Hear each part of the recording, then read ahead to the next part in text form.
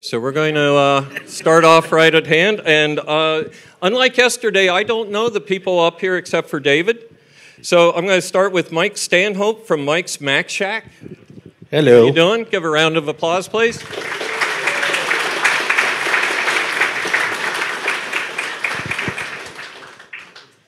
Sean, I can't read my own writing now. Malseed from Action Retro. Yes, hello.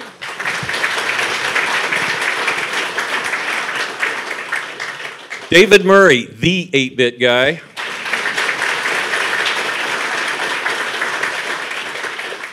And Steve Matarazzo from Mac 84. Close enough. Close enough. Matarazzo. So the topic for today is webcasters, and we've got quite a wide range here. We got a lot of Apple up here today, and that's okay. I'm getting better at it. If it makes you feel any better, I go both ways. What, both 8 and 16? Yeah, that works. So the first question I have, and I'll throw this to David, how many projects do you have going at one time?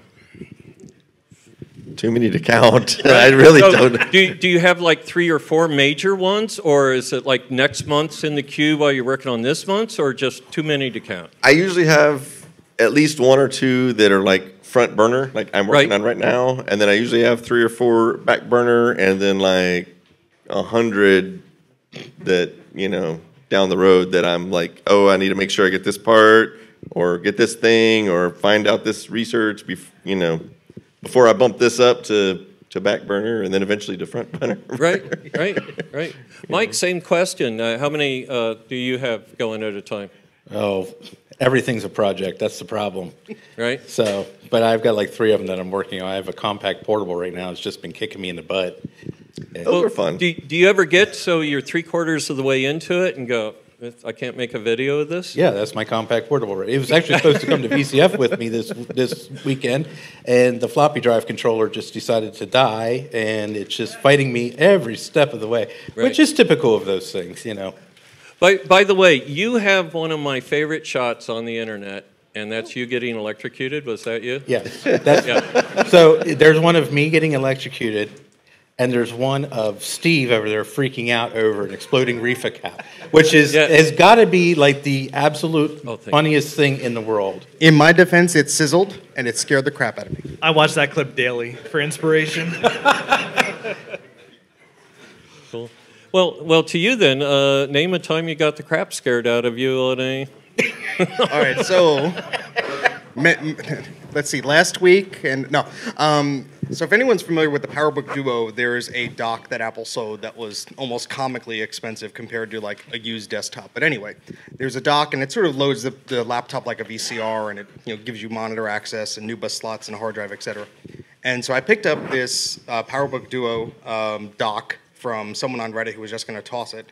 And there's 2 caps in the power supply that usually go, so I replaced those, and still there was no signs of life. So I'm fiddling with this thing for hours and hours and hours, and I have like a camera off to the side recording it.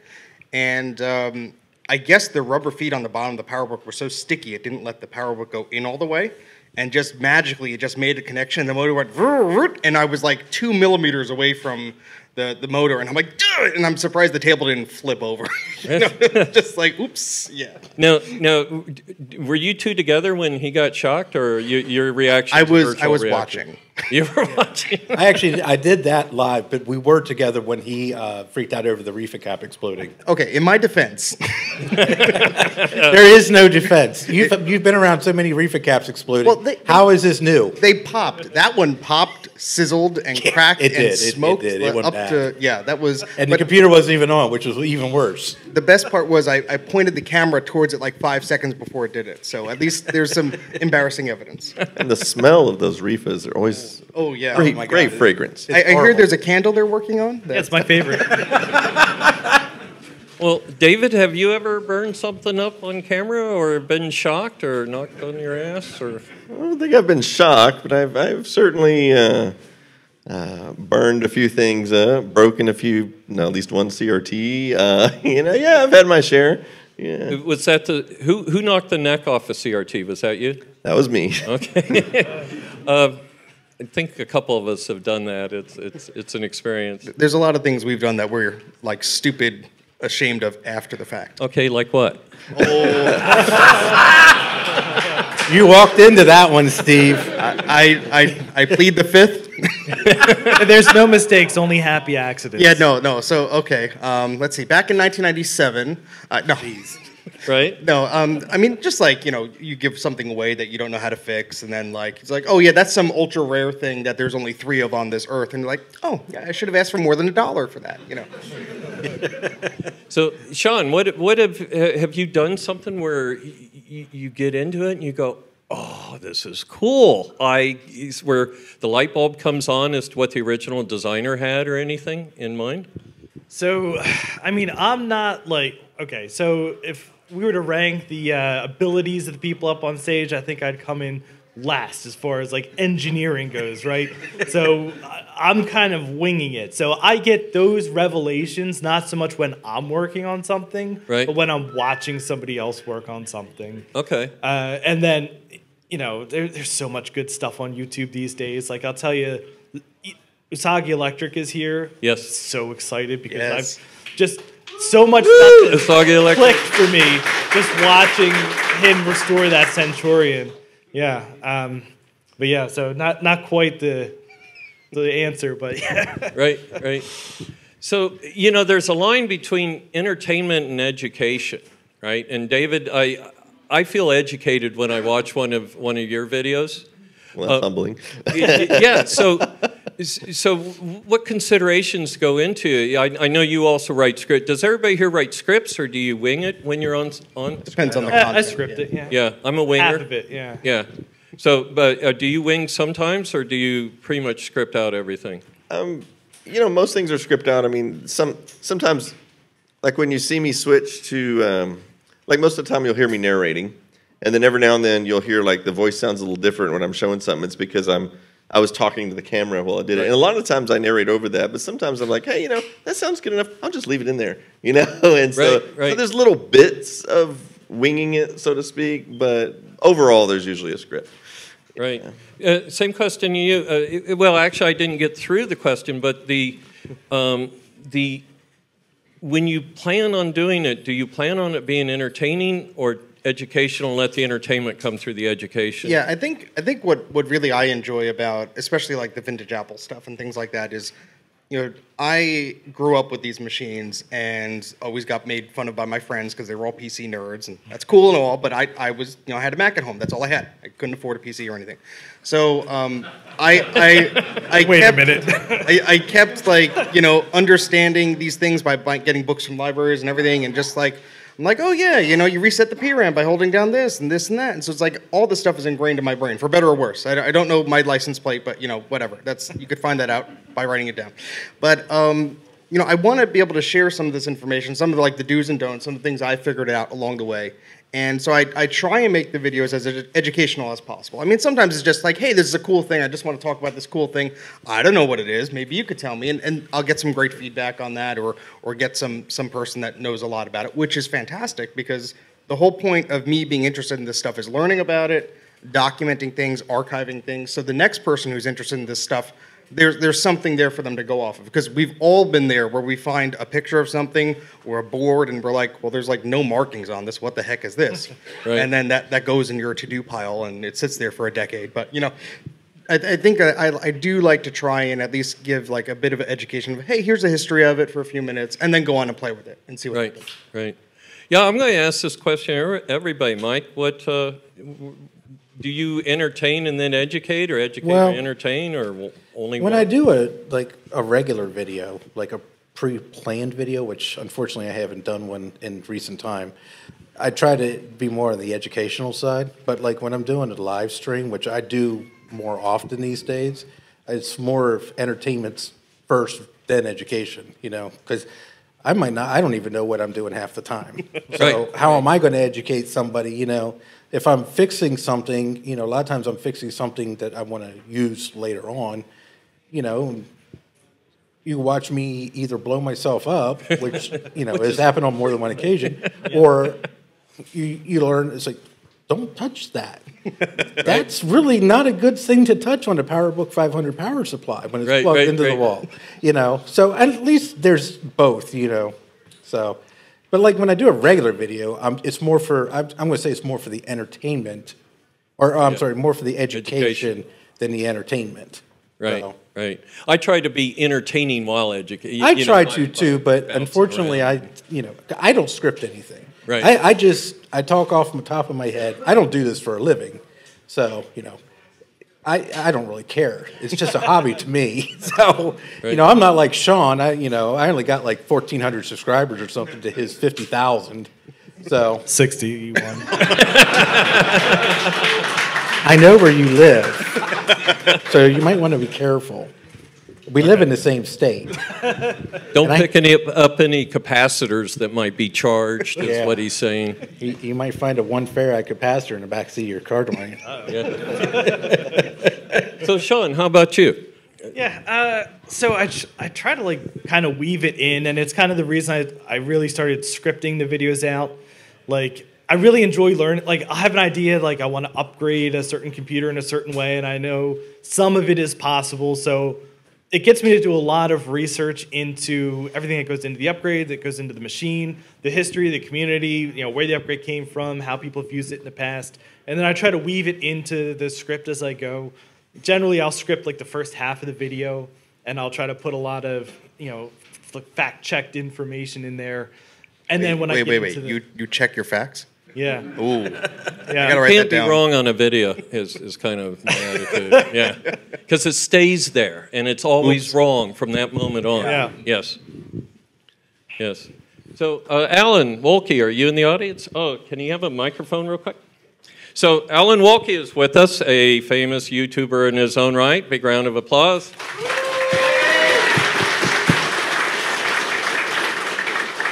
I'm going to give you the same question because I get highly educated off your stuff. Well, I don't do any streaming, and I try to. I look at other. My YouTube channel is more about analog electronics, RF, ham radio, test and measurement type stuff. And there's a lot of guys out there doing that kind of thing, and some of them go off on rants and things like that. And I really try to try to avoid doing that and try to just compact as much educational material in as short a time period as possible. Right, because I don't make hour-long videos. I try to make 5 or 10-minute long videos. They're just packed with just the information, and that's it. No fluff or anything like that. So if it's entertaining, great.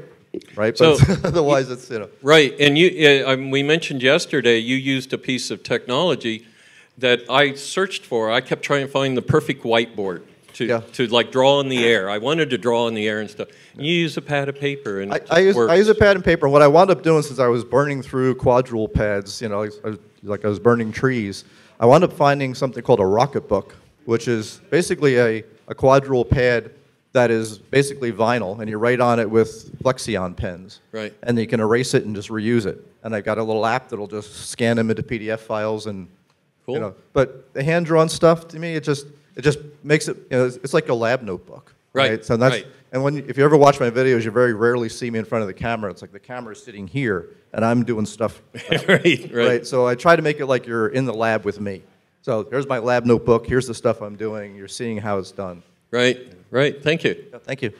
So anybody else do that? Do they shoot around the camera, so you can focus on the object, or do you have down cameras, or how do you show what you're working on? Oh, that's been a difficult thing to try to figure out. Right. I mean, that's why we're here. And especially equipment-wise, I started out just with my phone, so I have my phone on a stand over top, and I'm working around it, which is kind of hard.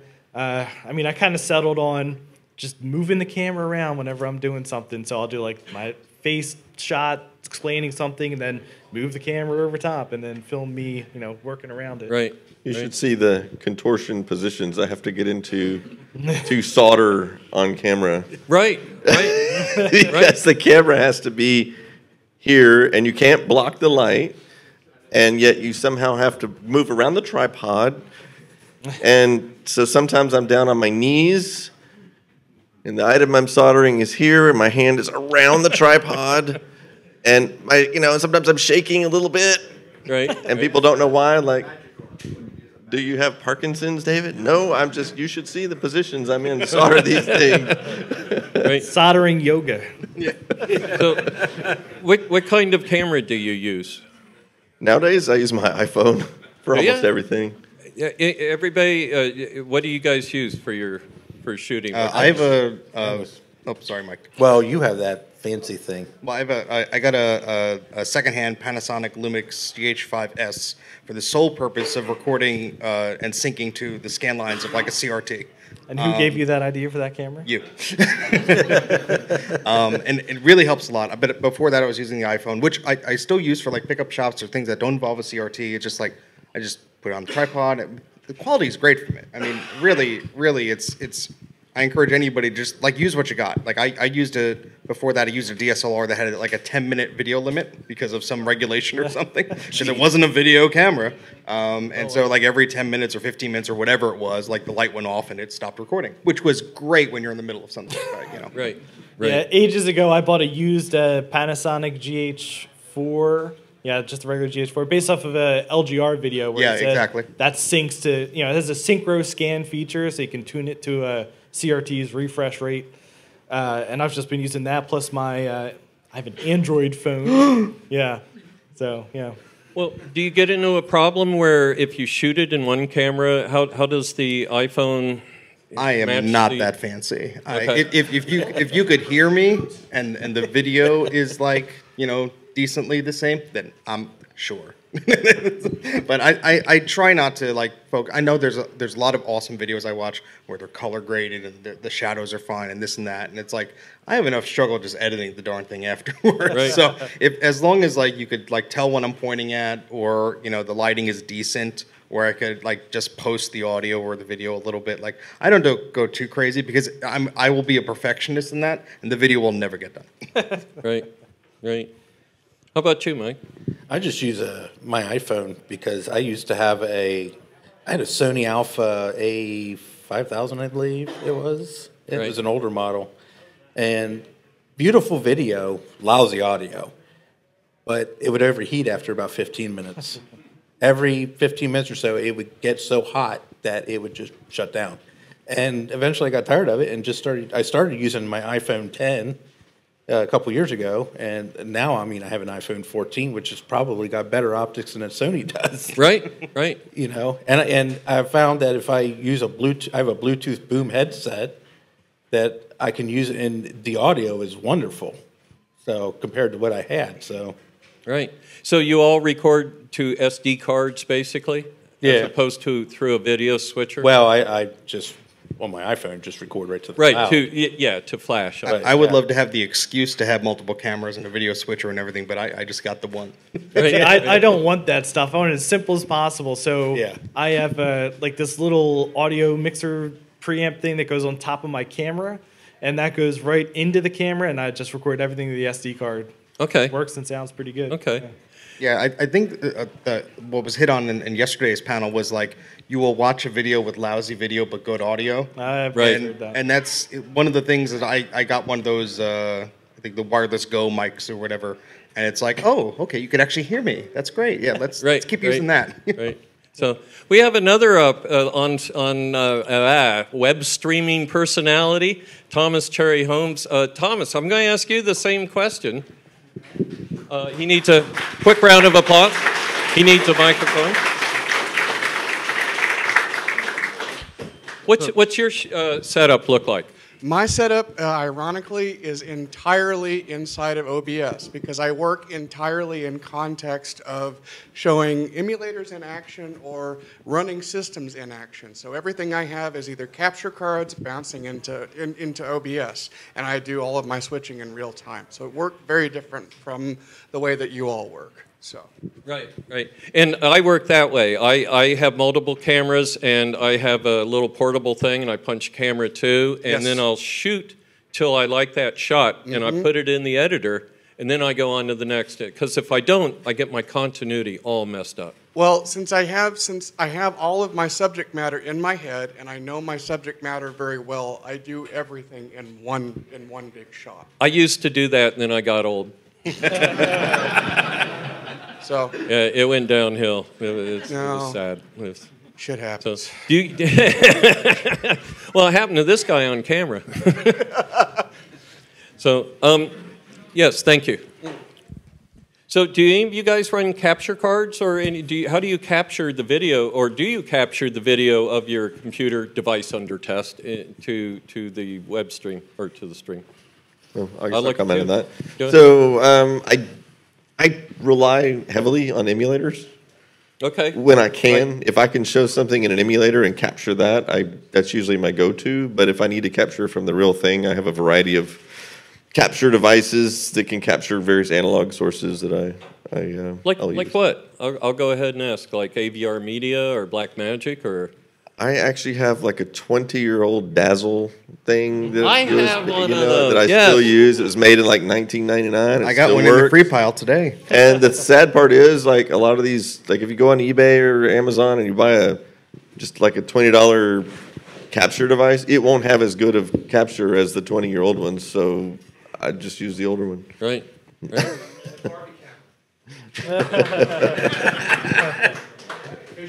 So tell me more about emulation then. Why do you, so you're showing the computer experience to the people when you're emulating as opposed to here's a Mac and you're wiping the housing off or something? But it depends on what I'm showing, but a lot of the times I'm showing software and I can just get the cleanest picture that way from an emulator. Right. And if the emulator has the option to have, CRT look to it, then I usually have that enabled.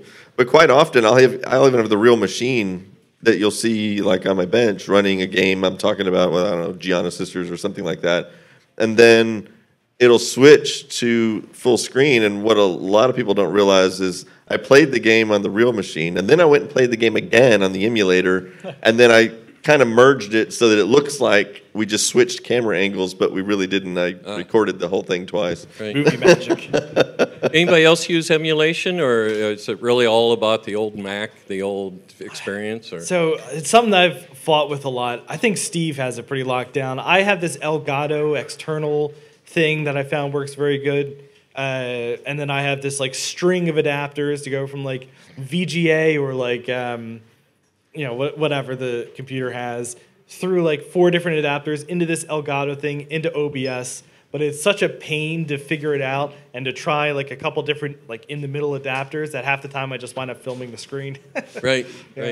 Yeah. So my alternative to OBS is I use XSplit, and so it's a subscription, but it does all the same thing. Yeah, I mean, the challenge of that is time. As David's using emulation, that's awesome because it's like you just want to get the point across. You don't have to have any bells or whistles. You just want to say, hey, here's what I'm talking about. Right. But the issue I ran into is a lot of like the off-the-shelf capture boxes, like Sean was saying, the Elgato or whatever. They will only capture like what they're designed for. So a lot of this stuff is designed for like video game systems and 1080p, 720p, etc. Literally try to take and do a monitor capture from a Sun 2 or a Sun 3 workstation. Yeah. It's a nightmare. Yeah. So what I figured out was, taking looking on forums and just trying to figure things out and looking through manuals of specs of these video scalers and things like that. And one that I found was this Atlona ProLine whatever, and it's an ancient one. But it will accept like the 67 hertz from a Macintosh video signal. It'll upscale it to 1080p. It does a bang-up job. It looks beautiful. Right. And it'll output HDMI, and then you could use whatever capture box. And since it's outputting 1080p, any of your bargain basement capture boxes will accept that and be like, oh, this is great. I could use this. Where the problem is if you skip that scaler step and you just go like those cheapo VGA to HDMI, it's not scaling it. It's just spitting out the same signal. It's digitizing it. And you'll get a capture device going, I don't know what to do with this. Or you'll get like 1 frame per second or like weird stuff. And so like I have 2 of those scalers and they're a bit finicky. The documentation is like, like the one online is like not the full manual. Not all of those models work the same way. I made some assumptions. I did a video about it showing the whole process.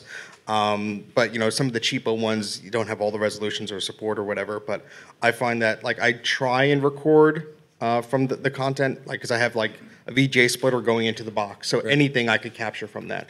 But emulation is great, but sometimes I'm trying to capture something that you could only get on hardware, like a boot sequence. Like jail bars on a 128? Yeah, something. I mean, well, that would be a CRT capture, but yeah, the same spirit of that, or a graphical glitch or something. You know, because I mess with odd crap. You know, nothing's going to work correctly. So. Well, just to be clear, the Mr. FPGA project does have a jail bar setting, and you can actually yeah, turned it right on to full. Does it have a CMAC as well? Yeah, right. So, David, I'm actually jealous of your production capability. I've seen you do animation. How do you do that? Is that you, or do you try and find help, or do you do it at 3 in the morning? I'm almost embarrassed to say how I do it, because every time I explain it to somebody, they're like, really? You do that? Why don't you use these modern tools or whatever, you know? So I'll tell you my secret. I use a very old paint program that I've been using since the 90s called PaintShop Pro. A lot of you are probably familiar with it. It still runs on modern Windows machines. So, you know, and I know how to use it really well because I've been using it for like 20-something years. Right. And if I want to do an animation, a lot of the times what I'm doing is I'll draw like 2 frames, and then in the editor, I'll do like a wipe, and I'll set the wipe to go, you know, any 360 degrees you want, so that it'll wipe across. And I'll get rid of the like, you can do wipes that are like 1 pixel like threshold or whatever. So that's how I do a lot of them. And then sometimes I just draw multiple frames, and I'll have like 20, you know, PNG images, and I just dump them into the. You know, I spend a lot of time on that kind of stuff, by the way. I mean, right? No, it's time intensive. That's why I'm jealous. I'll have like a little 5-second clip sometimes that I spent like 4 hours on. Yeah. But I only do that if I feel like this is the only way I can communicate this, and right. So that's what I'll do. Well, but I appreciate that, because it's helpful. Like when you're talking about a subject that maybe I'm not familiar with, or the viewer's not familiar with. I think the pictures and the diagrams really help sync that in, because you could read an article or you could watch a video and be like, okay, that was the thing. But it's like, oh, okay, now I understand this. I mean, I see some of these animations that, you know, some of these other people do that know how to use more modern tools, and that's pretty cool. But I'm not going to spend the next, you know, 6 months learning how to use those tools to make a, you know, 4-second video clip or something like that. So it's just kind of been my... Yeah. Anybody else, have you had to do any animations, or for your intros, have you done anything special? No, people pay me not to animate or draw things. Okay. Same. I came a background of like graphic arts and multimedia and animation, so I try and like sprinkle that in, but as David said, it's so time consuming. I mean, I used to do flash animation, like traditional animation, like play around with that stuff, and it's like, yeah, you could draw this 24 times and get 1 second out of it, and that's great if you don't have anything else to do in your life, you know. But you know, when I'm trying to illustrate something, like to David's point, you know, it's when I want to make something dead simple, or it's the only way I could figure out how to convey this to someone in a way where it's going to sink in, where they're not going to be like, huh? And that's why I thought of showing a coil's energy or a diode's carriers or something, you know, that. And I think we all get jealous of like seeing like, you know, these very high production YouTube videos where they're using like these great software packages, and I'm like, oh, that would be great, but no, I can't do that. You know, I know my limit. I'm not going to sink 80 hours into it. You know, I just want to get the point across. And if I'm using crayons, yeah, sure. Right. And to that point, Alan uses a notepad very effectively. Hey, I like that. Yeah. So staying with you, how much time would you say you invest for each minute of video that you end up with? Oh, there's no counter anymore. No, that's the... It just takes hours and you get a few minutes out. I mean, what drives me is like I'll be interested in something, and talking about when we were talking about how many projects you have in the back burner, it's like unlimited. You know, it's like I'll go from thing to thing, and I'll get it to go as far as I can, and then it'll break, and then I'm like, well, I need this part, or I need to figure out this schematic or whatever. And it's like, all right, that's on the back burner, and then ooh, shiny, and I'll go and get some, you know, balloons. Or here, this place is dangerous. It's like, ooh, free pile or consignment. It's like, oh, I wonder what that CD is. And then recently, I was doing a live stream of some CD I got from somewhere, and there was like this educational Muppet keyboard. It's this horrible membrane keyboard with the Muppets on it. And I'm like, I wonder if that's on eBay. $80 later, it's now in my house. And now I have to find the software to it. But it was on an educational Apple promotional CD talking about, you know, hey, there's this way to teach your kids the ABC. So my poor nephew is going to be subjected to that to see how he thinks of it. But it's just one of those things where it's like I try and go from start to finish a project. Right. very rare I'll give up completely because I know everybody loves a happy ending, and that's maybe why I don't have a great subscriber count. But things just break, and it's like, you know what? Hey, we'll come back to it in a year or so, and if you're patient enough, you may see it working again. But there's, I mean, you have to draw the line sometimes. I mean, I'm a perfectionist when it comes to like trying to like get the video and the audio when I can. You know, there's things outside of my control. You put the camera setting on wrong, I'm not re-recording that, you know. Right. But I think that you have to sort of set like a limit to yourself of how much you want to do with something. And I'll record something and I'll come back and like I'll work on another project or something like that. So it's one of those things where I just try and have a healthy balance to it, because there's been times where I'll spend the whole weekend on something and I just burn myself out, and I'm like, well, I'm not editing that, you know. So I'm going to go right down the line asking a question, because this is, to me, is like one of the first points about this is how time intensive it is. David, how much time would you say you put into each minute? Oh, well, I don't know on a minute basis. I would just say my typical videos range from 40 to 80 hours for a 15-minute video. So I guess do the math. Okay, that's about, yeah, it's tremendous time. When things work. What's that? When things work. Yeah.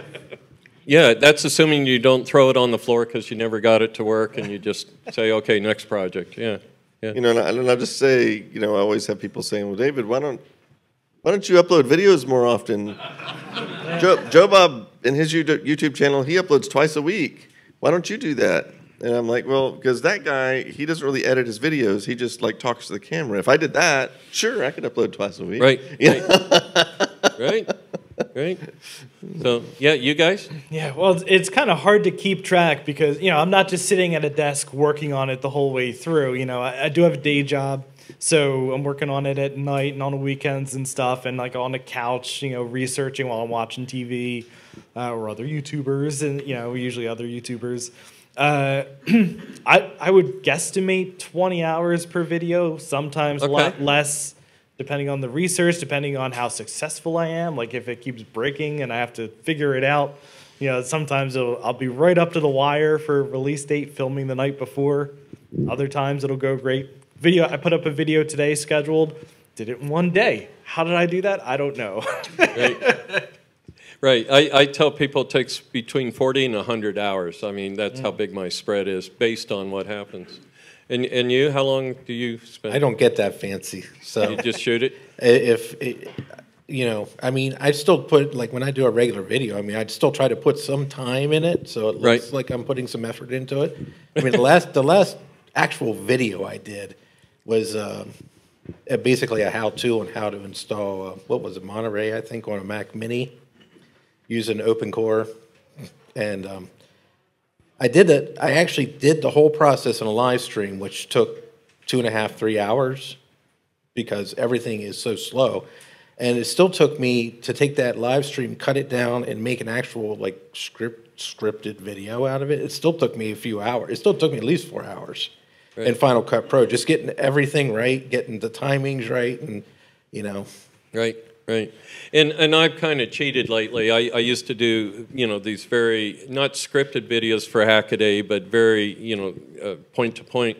And now a friend of mine and me, we just turn on the camera on Fridays, you know, and just live stream.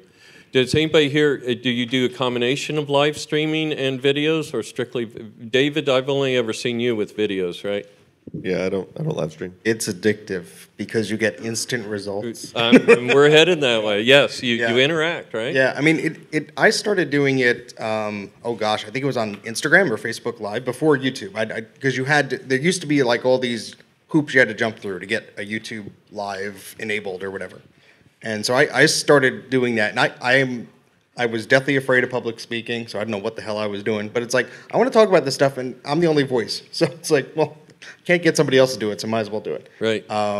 And so it's just one of those things where I just kept working on it once in a while, and it just started to, it was fun, you know, because you get an audience, you know, it's like, ooh, 2 viewers, you know. And at the same time. Yeah, no, it's like, oh, the same guy left his computer on in the kitchen. Okay, well, that's, you know, 1.5. But, you know, everyone starts somewhere, you know, and so, you know, gradually, you know, you sort of get a little bit familiar, but I mean, I do it very lighthearted. Like, things are going to break. Things are not going to go the way they go. And I think that's like 99% of why people watch my live streams is like, oh, is he going to break it? Right. Ooh, is this going to blow up? Or he's going to go on a tangent looking for a cable in his basement that's a mess for like 45 minutes.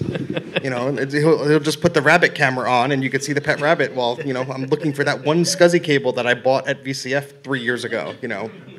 So you have a rabbit? Yes. We talked about rabbits yesterday. They steal the show. Oh, yeah. Yeah, they also like escaping and chewing on the expensive cables. Cables. Yes. Yes. They chew on everything. They know just the proprietary cable that, like, you have one of. And it's like, that was delicious. Can I have another? But I try and do a balance of, like, the live streams versus, you know, the regular videos. But I think the problem is the general YouTube audience does not understand, like, how much time goes into this stuff. Because I will do a live stream. I could just set up and go with some preparations. Right, you know, right. It's a half hour before I'll get like some stuff together if I'm lucky. Or the stream starts and I'm like, oh wait, hold on, I didn't bring that downstairs. But like for a regular video, it's like I'll shoot like 4 or 5 hours of this stuff and I'll cram it down to like 20, 30 minutes. Right. And most of it's like me going, you know, and just like flubbing a line or whatever and, you know, cutting most of it out. But, you know, it's one of those things where you sort of have to find your own cadence to it and how you're going to do it. But I try and balance the both of them, but I think that there's audiences for both. And I think I will get tons of emails or whatever, like, you shouldn't do as many live videos. I'm like, well, that's great. You don't have to watch all 8 hours. You know, there's chapters in there, you know. But, I mean, you're not going to please everybody. And I just try and do, if I'm going to tinker with something, I'll do a live stream anyway. And you know what's great about that? You could remember what you did. Right. So there's a record of it somewhere. Right. Oh, I've used my own videos. It's like, how did I do that? Because at the moment I'm done with the video, I'm as much of an expert as I'm going to be on that topic, and then it just degrades from there. So, Mike, same question. Well, I do more live streams now than regular videos anymore, mainly because my work schedule is more amenable to that. But I like doing the live streams because it's more interactive. You know, people are actually there with me, and some of my viewers have actually told me, "Hey, do this or do that." It's like, crap, I would have remembered that 30 years ago, but now I forget. You know, right? And you know, so I mean, that's nice, and it's like Steve said, it's something I can sit down, turn the computer on, and just go.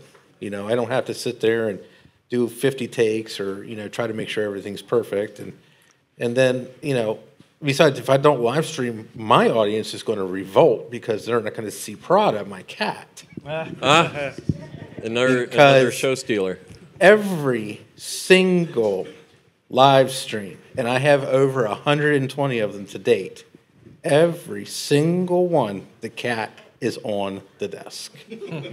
He is more famous than I am, and nobody knows who I am.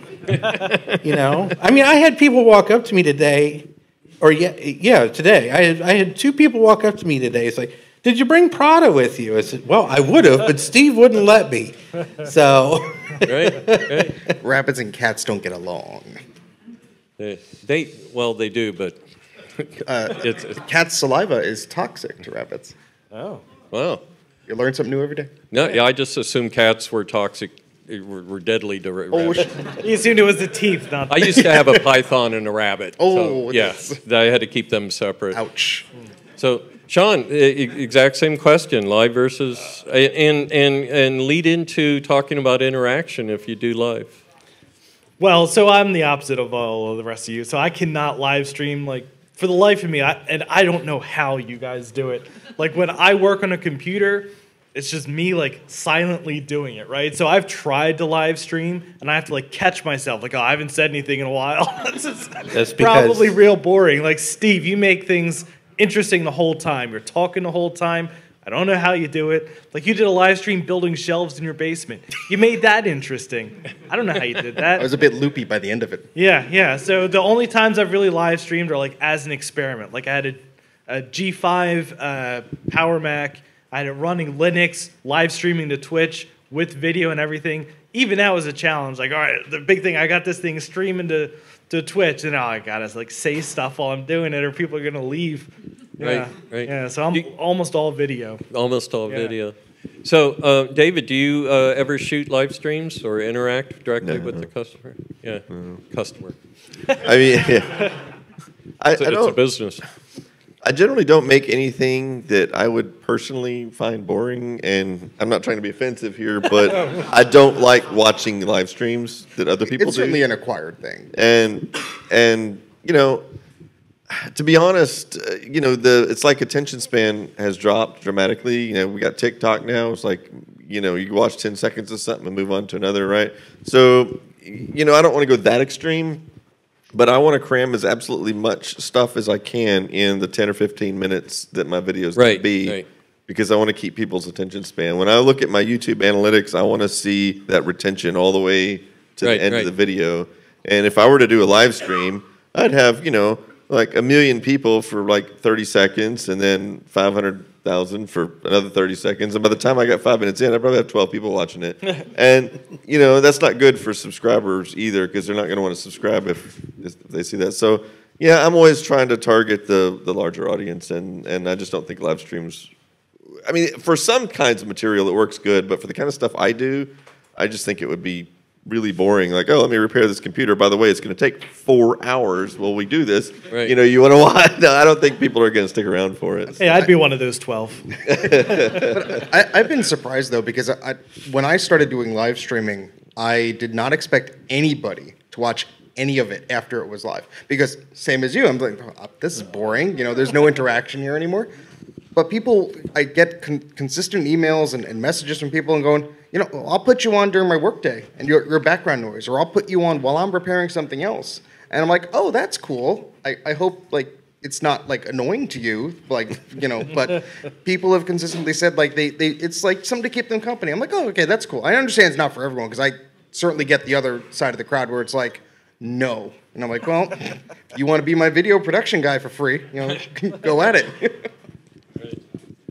So it seems to me that when it comes to live streaming, that there are, well, not live streaming, but there's two kinds of audiences. The ones that want that 15-minute, educate me, don't lose my interest during this time. And then the people who, like I said, put it on in the background and just kind of gestate, you know, while it's going on. Yeah, I think also to David's point about attention span and everything, there was a YouTube survey or an Instagram survey or one of these that went out, and it's like, what long, short-term videos do you watch? And then it said, what long-form videos do you watch? And in parentheses, it said 2 to 5 minutes. And I'm like, oh, no, that's not long-form. That's what? You know? Like, right. You can't get a video across. And I mean, like, I've seen some great condensed videos, but, you know, 10 to 15 to 20 minutes is usually what I think is like a sweet spot of you could dive in, you could talk a little bit about something, and you know, leave some for next time. Right. And that's kind of the rule at Hackaday was we said 10 minutes, and I ended up like starting to push 20 and then 30. Yeah, and I lost crowd doing that, I think. But yeah, you want it to be the entire educational arc, but still be 10 minutes if you can, is kind of how we did it. So comments, do you interact with your... Yes. Yes? So, and how does it go? No, surprisingly, especially like the vintage Mac community, and I apologize to the audio engineers and me holding the microphone at different speeds, you know, throughout the whole at different lengths throughout the whole thing. Surprisingly, most of the people are genuinely interested. They want to help. They want you to try something. They want you to double check something. Very rare you get somebody who's just like, nah, you suck, blah, blah. It's like, you know what? Watch somebody else. I really, right. you know, go ahead. There's plenty of awesome people out there. If I'm not your cup of tea, sure, that's fine. But a lot of awesome things come through comments of like, hey, I was the engineer that worked on that project. I know that's happened to Sean a bunch of times. Or, hey, I have one of these that I'm trying to get working and you help me fix it. Or, you know, oh, you missed that. I've done this repair, you know, 50,000 times. There's this piece that's behind that piece that you have to do. So I think generally the community and the interaction is amazing. And whether it's a comment or a reply on social media or something like that, I think like that's where the community shines. Everyone wants to see something working. Right. And everyone wants to try and get there together. And so I think, like, generally speaking, especially in the vintage computing community, that's been amazing. And I've been continually surprised of, like, how wide things reach, you know. Right. Right. David, same question. Do you interact with the commenters and? Oh, phew. That probably is talked for a while about that. Yeah.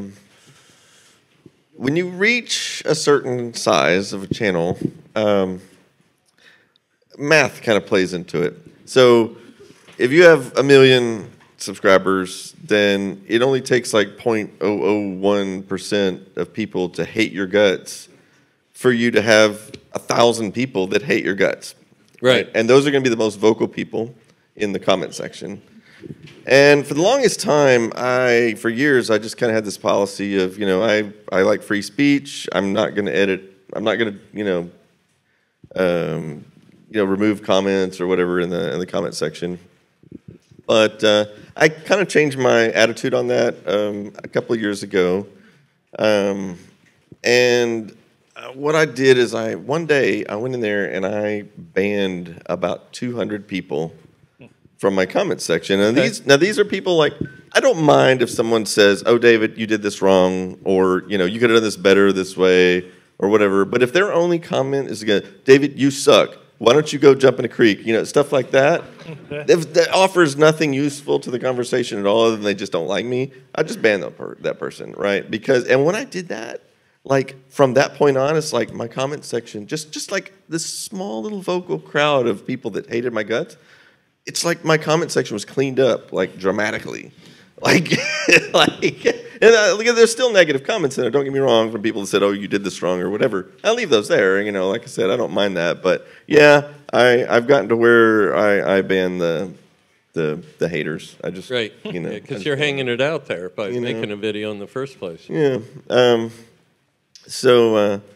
Like I said, I'll still leave critical comments if they're useful, or even if they're wrong, if they're useful. Like if they're talking about the subject material of the video, I leave it there. But yeah, if they're just jumping on there to say, "David, you suck," or whatever, then I delete them. Sean, do you interact with? Oh yeah, so I've had some of the most wonderful interactions in my comments, and I guess my channel's at like just the right size where I have enough reach that really interesting people have found my content.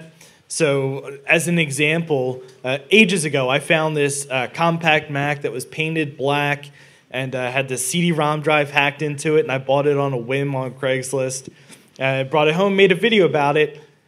So the first thing that happened was somebody who sold it at a yard sale, like in upstate New York, saw the video and was like, "Oh my God, I had that in my house." Yeah. And then a little while later, I made a couple more videos on it. The person who originally painted the thing black found the videos. He said, "I was trying to like stand out, be a hipster at my college. I brought it up there in like the early 2000s or something." And he was like, "I was just watching YouTube one day, and I literally like fell off my chair when I saw my old painted black Macintosh recommended to me." So yeah, I've had a bunch of interactions like that where people who own the computer or own something very similar of a very rare thing, or even like engineers, people who worked at Apple have seen the videos and messaged me privately, like, "Oh yeah, we made this decision because XYZ. I was in the room when that happened."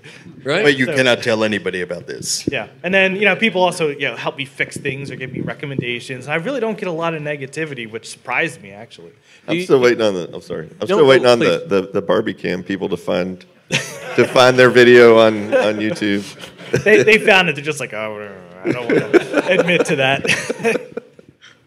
Do you think it's because you're kind of a niche market with the heavy Mac crowd that they can find you when they're looking for you easier, and they're nicer when they arrive? Yeah, I think that's part of it. I've done some videos that have gone out to a wider audience. I don't think I've ever done a video that went like viral, but I have some with like way over 100,000 views. Those videos, sometimes I'll see comments in there that are negative, or people who just, I guess their hobby is just write some like junk in a post, and I'll just delete it, like whatever. But yeah, I was shocked at how much positivity there is in like the vintage community and vintage right. Mac people. You're great, but all vintage, retro computing is just such a positive community. Yeah, they're very positive. Yeah, and to you. Well, I'm so minuscule. I'm still trying to figure out how I ended up here because I only have like 12 or 1,300 subscribers. I I don't really have a lot of interaction, but I have one video that surprised me, and it's just me using my 1959 NCR cash register and actually like showing how it works. And it's one of my, I did it like 4 years ago in the darkest, dankest part of my garage at work. And it's like a horrible video. It's like the very first video I actually quote unquote edited. And I always get people say, oh my gosh, I used those things back in the 60s at this store and this store. And it's like, you know, and I had people tell me, oh yeah, you know, you get these keys and it does this. And so, and you learn so much. And in terms of like the community, like Sean said, I mean, people are typically helpful, and, you know, I'm so small that I don't really have any trolls. You know, I've gotten like one or two, nothing serious. Right. You know, I mean, I get the typical like, Steve, your video's too long. You know, Yeah. I still remember the guy walked up to you and said, your videos are too long. No, they went up to Sean and complimented Sean. And Yeah. then there was a slow pan to me and go, oh, your videos are too long. And it's a live stream. Yeah, so. Was it weird that I agreed with him? I was like, yeah, I know, isn't it? But I want to interact with people as much as possible because I want them to know that I am paying attention. You know, it's like, Right. you know, I do see what you're saying. So, I mean, even if I just put a like, or, you know, you can leave the little heart thing, you know, Sean does it on my comments all the time when I say something snarky on his videos. Yeah, I banned Mike from my channel. All my troll posts were gone. Yeah, probably. Well, I think that's the thing. Like, if you are willing to do like a live stream thing, you have to, like, I guess, figure out how responsive you're going to be for people. Or like, I've seen some streams where it's like, yeah, the chat's on, the guy's like in the next room. There's not even a screen. He's just like hacking away at something, and it's like, hey, this is cool, but there's zero interaction. But, you know, the people have conversations with themselves in the chat, which I guess works. It's just, you know, there's all these different, you know, the Twitch streams and YouTube and all this stuff where it's like, I guess each group has their own expectations of that interaction. So I think if you set that, you know, maybe the audience would be receptive, but hey, everyone's different, so. So I ended up doing live recently. I'm helping somebody get established, and in the live format, as we've said, we didn't have the time to do it. But or to do the editing, but what we liked about the live format is we interact with the chat. And we try and talk about real high-level electronics sometimes, where somebody can ask a question and says, well, why does the propagation occur that way? And then there's other times when somebody will say, well, Bill, that was stupid. Why did you do that? And, you know, and yeah, I was in the room. I'm the stupid guy that made the decision. So, do we have any questions from the field here? I'm going to start with me. Yeah, go ahead. Chris. I was going to say, David, you commented about live streaming, how you lose people's attention. I would largely agree with that. I think that the edited videos seem to be more appealing. However, I do want to say, Bill, you pull it off. Every Friday, it's like, you could talk for 2 hours and it's good. One of our guys says that, you know, we could listen to you read the phone book, but anyway. Read a data book. But yeah, excellent job on the streaming, because it really is, I think, it stands out among others. And I was going to say, David, to what do you attribute your subscriber growth, like over the time period of your channel? Do you think, you know, compared with other channels, obviously, you know, million subscribers is pretty big. Do you think that was there a reason for that? Well, I think there's a few reasons for it. I don't know how long you have. So part of it is just pure luck. I started at a time before there were very many retro YouTubers, and the barrier to entry was very low. And even that, and not only talking about the topic, but the quality, like of the production quality, the barrier to entry was very low. All you had to do, like when I started like 10 years ago, all you had to do was be better than 99% of the other YouTubers, which was easy to do because most YouTube videos back then were just junk. Okay, so that was thing number one, just sheer luck. The time I started was just the perfect time. If I were to try to start today, especially with the same quality I had 10 years ago, I'd probably have about 3 subscribers. So I wouldn't get very far. So that's number one, was luck. But also I've always tried to keep a balance, like I said, about keeping the videos the right length so that they're very interesting until right up till the end. I actually, when I'm editing the video, because I may even have sometimes twice as much scripted as what ends up in the video, because during the process of editing the video, I've got to watch it multiple times as I'm adding clips and changing things and rearranging things or whatever. If at some point I've watched this 3 times and said, this part here is kind of boring, I just delete it. I just cut it out because I'm like, that's a section people are going to probably hang up on the video, go watch something else, switch channels, so to speak. So I've always been very cognizant of trying to keep the user retention, and I think that's really important. And then, the other thing is I try to strike a balance between complexity and entertainment, so to speak. Like, a lot of people are always like, well, David, why didn't you go into the great detail of how this thing works in assembly or whatever? And I'm like, well, because that would take an hour to explain. Most people are not going to watch that, And so I kind of use an imaginary 10-year-old version of myself. So, like, if I could keep my 10-year-old self understanding everything I've said, I think I'm at the right balance. If I say something that my 10-year-old self would probably go, what are you talking about? Then I think I've made it too complex. And so I know some people complain and say, well, David, you could have explained, more detail on how that works. I'm like, yeah, but it's not necessary for 99% of the people watching this video. So that's kind of the balance I try to keep. Okay. Where'd Chris go? I think I am about 10 years old, so that's good. Oh, there he is. Hi. My question is for Mike Stanhope. Hi, Mike. This is Ron. Really? Long-time listener, first-time caller. What I wanted to ask is, recently on a stream, you were talking about rebranding your channel, which is Mike's Mac Shack, because there's very few Macs in this shack. So have you thought any more about what you might rename the channel, and are you accepting any sort of pitches for new names? Yes, I already have the channel name chosen. Are you going to drop it today for your loving fans? My loving fans? You mean the 11 people that watch my live stream? What's the new name of your channel? It's going to be Mike's Mess. Because my house is well, first of all, I don't live in a house. I live in a 650 square foot, 1-bedroom, 2nd floor apartment. And it's a disaster. There's computer crap. Obviously, I live alone. I am not married. So there is crap everywhere. My living room is not even a living room. It's just my computer center. Storage area. So I have one recliner, a TV I never use, my main Mac, my Mac Studio with all my screens and everything, and then I got my streaming desk. So I figured, you know what? A friend of mine over in Ohio came up with the name. It's like, you know what? That's perfect. So as soon as I get the art back for my channel, I'm going to change it, because I've been working on a lot of PC stuff lately. So I changed the name of my channel too. So yeah, I've subscribed to you when you were still the iBook guy. Yeah. I did not know that. You haven't always been the 8-bit guy. No. Yeah. Why 8? Well, go ahead. Well, I was going to say, why 8-bit? I had like, I don't know, over 100,000, I think, as the iBook guy. But I kind of run out of iBook related stuff, and I've been looking for a new name for a while. And my brother actually suggested, well, why not call yourself the 8-bit guy? It's the same number of syllables, and it sounds really similar.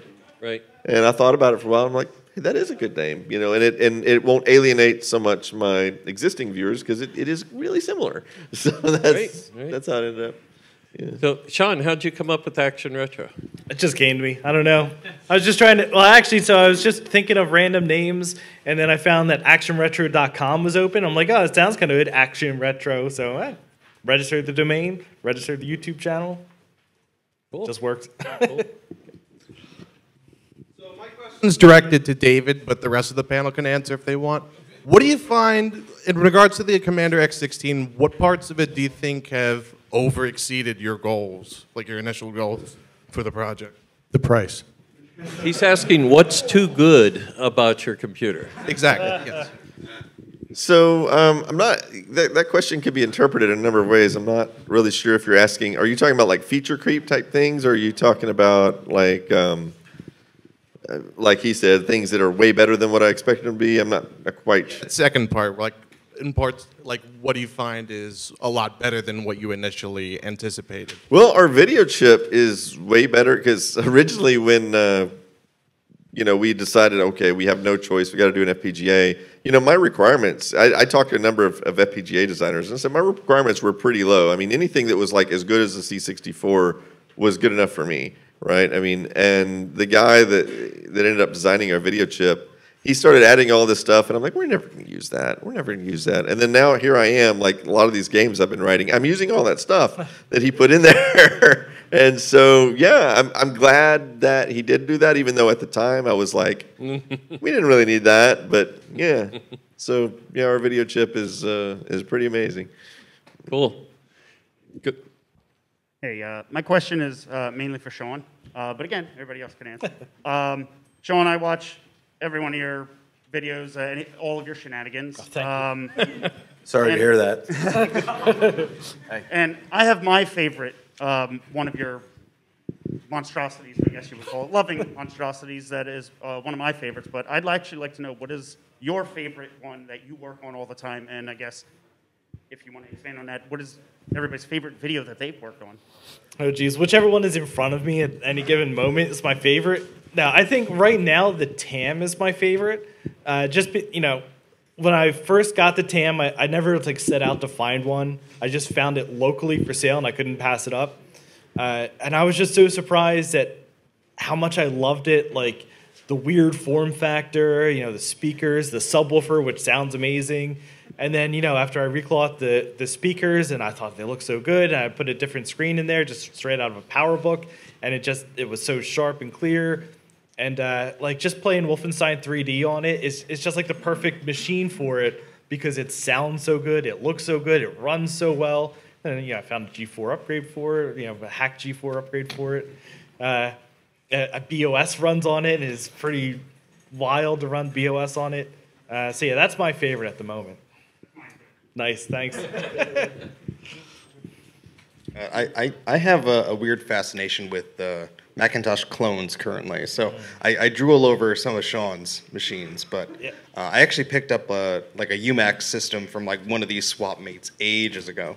And that sort of started me down that path of hey, what is this thing? Why did Apple do this? And so I started a history series on that, and part 2 is in the works. But just one of those things where you go down a rabbit hole, and it's well, there are some videos that touch on bits and pieces of the history, but it's truncated into 3 minutes, where it's oh, there's a story to be told there. Michael Spindler trying to get Sun or IBM to buy the entire company so he could get a pay raise. I'm summarizing a lot, but there's a lot of interesting stuff that goes on in there that it's there's a reason this machine was sold for a period of time for this price, and I like diving into the history of that. So when Sean does videos on the TAM or the clone or whatever, and he just dives into stuff and just oh, okay, I'll just use some B-roll that he already shot in my Steve, thing. I think I sent you B-roll for your part 2 in 2020. Yeah, you had a different haircut, I lived in a different you had a house beard. when I sent you that. That's fine. It's fine. We'll just AI your face so you look younger. Okay. Question for David, but also to the greater panel as well. You did have one side project that was really interesting. You had a podcast that you were part of. Is there plans to continue that? I thought that was really entertaining. And to the other guys, have you ever thought about starting up any kind of podcasting, or is the live streaming pretty much your version of it? Thanks. So I assume you're referring to the Geek Bits podcast I did with my brother and a friend. So the problem with that is my brother decided to start an arcade, which actually I'm part of as well, although he's probably a bigger part of. He's been working way more on it than me because I don't have that much time. But so he had this nice big shop that he had bought that he was doing all this stuff in, and then he decided he wanted to start the arcade, so he started buying all these arcade machines. And pretty long, you repair an arcade machine, now you got to put it aside because we don't have a location to open an arcade yet. So his building started just filling up with arcades. And the room that we used to dedicate to the podcast, there's now 12 arcade machines crammed in there. So there's no place to do the podcast anymore. So as soon as we open an arcade location and move all that stuff out, we'll probably do more Geek Bits podcasts. But yeah, anyway, that's the reason why there haven't been any. Yeah, I've thought of doing a podcast before, but just try with a day job and trying to get the regular videos out. It's just I don't think I have enough time to do something like that well. Yeah, I think almost like the live stream is almost like a type of a podcast. I mean, I see a lot of people, like the Retro MacCast guys have been doing it for a while, where they'll use something like StreamYard, and they'll stream to YouTube like the quick and dirty version of it, and then they'll clean up the audio afterwards and actually release it through normal channels and stuff like that. And there's like MacGack and the Retro Repair Roundup, and we've been guests on some of those and stuff like that. And it's, you know, there's like this weird thing where it's like, oh, well, you could do podcasts, you also do video podcasts. And it's like, oh, well, isn't that just streaming or making a video? So there's like a crossover there that I think that, you know, comes back to just like how much time do you have and what are you willing to put into it, and are there going to be topics that you could talk about like weekly or bi-weekly or whatever? Cool. Yes? This is a quick question for David, the 8-bit guy. Is Dimebag Daryl really your cousin? Because I can't believe it. How? Yeah, well, was my cousin, I guess. Yes. That's amazing. That is hi, I'm a accurate. Pantera fan, and now I'm very interested. I don't really talk about it that much because, to be honest, I'm not a fan of their music. Okay, no offense. That's not the style of music I like, and so not only that, they didn't really come around family events very often. So, I could probably count on both hands the number of times I actually talked to Daryl, and probably on one hand the number of times I talked to Vinny. So, I mean, it's not something I think about a whole lot, but yes, it is true. Go ahead. Quick question. For those of you who make videos but also have a part-time or a full-time job, a full-time day job, but then have transitioned into just making videos, how has that affected your video making process? And like, is it easier, harder? In what ways is it different? I may be the only one that might apply. I'm going to say we all have jobs besides you. When I quit my job, it was extraordinarily scary, and I remember, and I will never forget the day I walked out of my job for the last day to the parking lot. I'd worked there 11 years, and I'm like, I hope this works out because, I'm going to have to find another job if it doesn't. I worked myself to death the first 4 or 5 months because I was afraid. Like, I wanted to make sure I was putting out like 6 videos a month back then because, I was working 20 hours a day or something like that sometimes because I was deathly afraid I wasn't going to make enough money to survive. But actually, once I quit my day, because I was only making like 1 or 2 videos a month when I was working the day job, I eventually realized that, okay, you know what, I'm making like 3, 4 videos a month is plenty to survive by. So, I scaled back a little bit, but yeah, I was really afraid of for a while of not being able to make ends meet. But that ended up being not as much of a concern.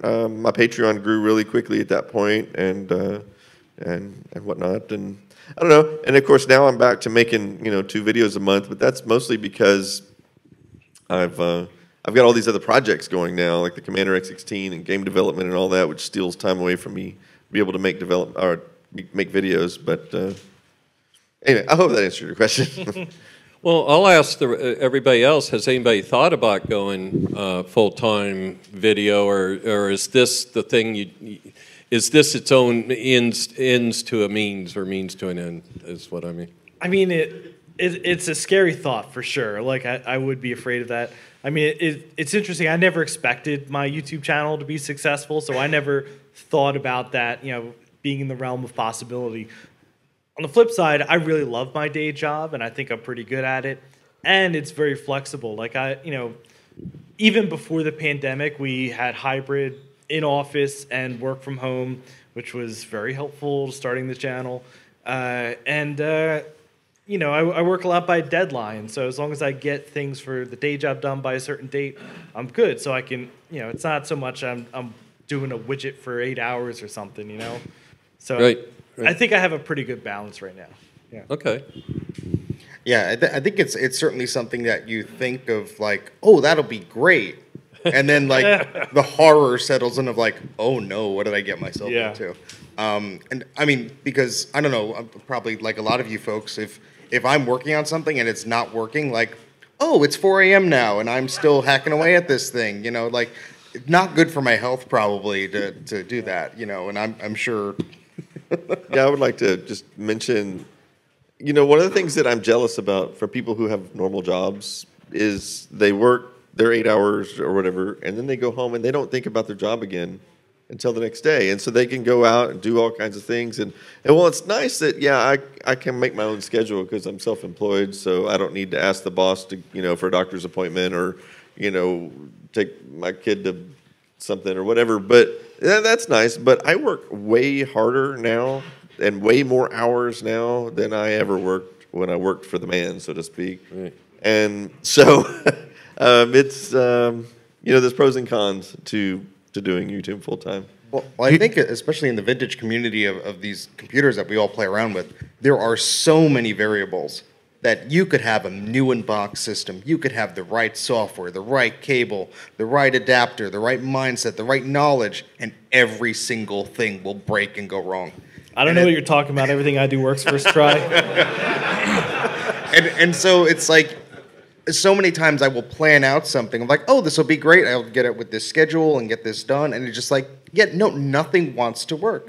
You know? I know exactly what you're talking about. I deal with that almost every video. I mean, just great example. Recently I was filming something and I was using my Commodore 1084 monitor and it's decided to quit working on me. Like it just goes black and I could tap the side of it, it come back on for a bit, for about 30 seconds and go black again. And of course, I'm sure I can repair it. It's probably a bad solder joint or something, but I don't have time for that right now. I'm trying to finish this video. Right. So like during the whole course of the video, I'm like refilming scenes constantly. I'm like filming, type. Oh, it died again. Let me reset the camera. Bang on the side of the monitor a little bit. Oh, it's working again. All right, film. Quick. You know, I mean, that's not the subject of the video. It's not a repair video about this. I'm trying to show something else, you know. That kind of thing happens all the time. Right. Yeah, and I think there's just a lot of behind-the-scenes stuff, obviously, your normal viewer does not expect. You know, they think, oh, you have someone doing a film crew and this and that. It's like, no, I asked my wife to hold the camera as I, you know, use the tripod for something else or whatever, you know. Throw a box at your head. Yeah, oh no, let's not revisit that. At least your wife helps you. I'm still trying to get my cats to do something. No, they knock over stuff for you. Well, yeah, they're very good at that. But they give you more things to fix. This is very true. But I think, you know, like struggling to fix something or it's breaking or all this stuff, it's like I do a lot of posts to like Patreon or like behind the scenes stuff on Discord or whatever to let people know like what I'm working on, just to sort of give them a sense of like, hey, here's what I'm putting into it. And I think, you know, there's a nice thing of like, hey, here's the behind the scenes stuff. And some people love that. Some people could not care less. Like, oh, here's $5 like a month. Like, you deserve it. Like, go do whatever. But some people like, I'm giving you $1. I want to see every single shot that you did. I want to know why you did that. I want to have a Q&A with you afterwards. And it's like, whoa, you know, it's like, here's your $1 back, sir. Thank you. I've actually done that. I've had some Patreon, not very many, but a few who were extremely demanding. They were like giving me $1 a month, and then they were like literally demanding, like, you know, hey, I'm paying you, and I want you to do it this way or that way. And I finally just told them, dude, I don't need your money. Yeah. Sorry. Yeah. Mike, I would like to say thank you for your coverage of this event last year, because any exposure we can get, we really appreciate. Oh, and it was very nice coverage you did. David, was it worth it? You're going from your 9 to 5 to all this grueling work. Is it worth it? You're not talking about VCF. You're talking about going full time as a YouTuber. Yeah, I'm sorry. Separate question. No, yes. Sorry. Well, actually, answer that question too. Yeah, I think it was worth it. At least for me. I'm not sure it's worth it for everyone, but yeah, I think so, because I feel like I'm accomplishing something that's going to be remembered. Where if I worked a 9 to 5 job every day, nobody's going to remember what I did there. Yeah, right. Yeah, I think that's what's so tantalizing about, you know, oh, I could do this full time. I could do focus more on this and that, and I think everyone has to sort of make that decision if it's right for them. But like you said, you can't turn off at the end of the day. You go, there's that room in your house where it's like, oh no, that's where all the projects are, and oh, I'll just sit down for a moment and oh, it's 5 a.m. You know. might seem like a really simple question, but I've been dying to know. Like, when you're doing a software project, or like the floppy RAID or installing Linux or something, is there like a method to the madness of choosing a computer? Or is it like, oh, here's one out of the bin, I'm going to pull it out. Here's a, I don't know. I mean, when I get an idea like that, like the floppy RAID, for example, like the whole thing, I mean, it's ridiculous, yeah. But the whole thing just kind of pops into my head like, oh, I should do it on that computer, and that would be really funny. Sometimes it's like, okay, which computer would run Linux well enough to do something like that, where I could, because the floppy RAID, that wound up going front page on Hacker News to a website that I had hosted on floppy disks that were RAIDed together. So I'm glad that I picked a more powerful Power Mac to host it on. Yeah. Can I just say that Sean is very jealous of the Jazz RAID that I picked up at the swap meet last time? And I am jealous. Could you have any Jazz drives to spare? They don't work. Oh. Have you tried zip disks? They're more reliable. Eep. Click, click, click, click. Yeah, go ahead. This question applies to everybody who does scripted videos. Bill asked about the hours invested to minutes of produced video. But what are the splits? Pre-production, filming, post-production? How much is the ratio on those? I'll start just from the Hackaday videos I did. I would have 2 or 3 projects going at once, and I'm doing PC boards a month out that I'll need, in a month. And so in that case, a good 50% was all the stuff I needed just before I could turn on the camera. And then, with editing and all that, there goes the other 40%. Actually, only 10% is actually standing up in front of the camera and doing the stuff the actual time the camera's running. I'm then running around resetting lights or something like that. How about you guys? Yeah, I think that it really depends on the project. Like it could, I know everything about this already. I don't have to research too much. So I'll just go ahead and write a script and film it or whatever. And some, you start out with an idea and you start tinkering with it, or you start filming it and go, oh, this is going a different way, or I have to cover something else, or I don't know where I am. I have to do some more research. I have to reshoot the intro or whatever. I mean, it just might be me not being as organized as some other folks, but sometimes I'll write a script and it's like, nope, I'll shoot that shot for shot. Like I did a Mac clone series, and that was very heavily researched because I wanted to get the facts right and everything. And I still flubbed a line, but whatever.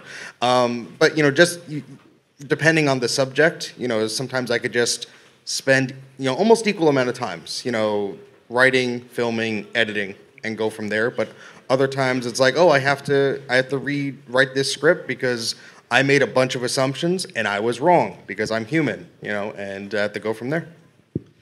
So for me, it depends on the kind of video that I'm making. If it's like a restoration video, I usually don't start with a script on those because I don't know what's going to happen. And so what I'll do is I'll film the project. That's going to take days, maybe weeks. And then after I've got all the video clips, I'll look through them, and then I write the script based on what I filmed, and then I edit.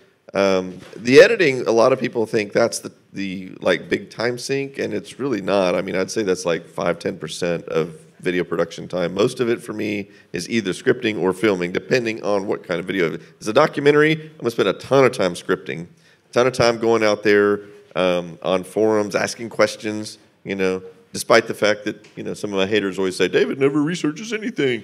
No, David goes out on all these forums and asks questions months ahead of time before these videos are made. Like, how did this work? Who did that?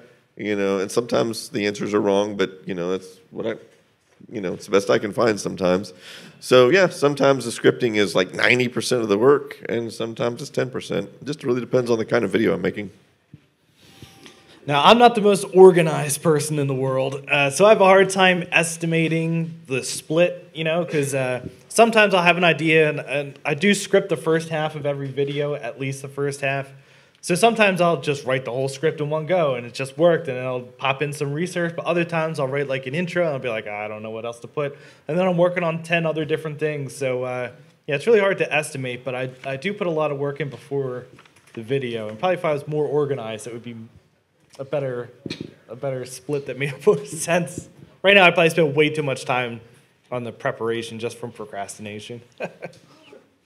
See, my favorite part is the editing part, and I love sitting there and playing with Final Cut Pro and just experimenting because I don't know anything about the software. I've only started using it a couple years ago, so I spend more time with the editing part. I mean, I just do a lackluster video, and this is my hobby. It's not my job, so I'm not really too concerned with how many subscribers I have, so I try to make them look as polished as I can, and try to make them look nice. So I spend, probably about 30 or 40% of the time doing the editing part.